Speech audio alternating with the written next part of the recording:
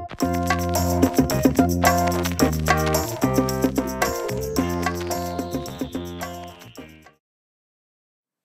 is the third in a series of videos about how to use the KIBO Robotics Kit.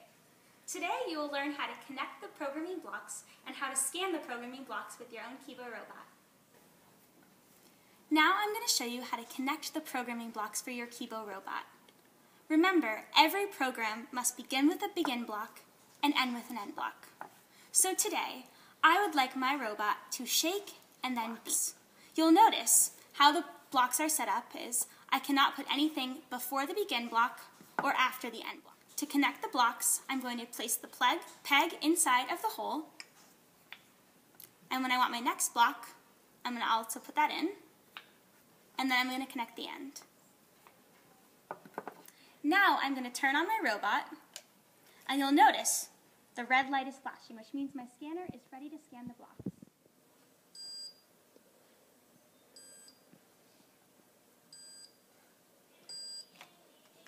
Now that I've scanned the program, I'm going to press the button and watch my KIBO move.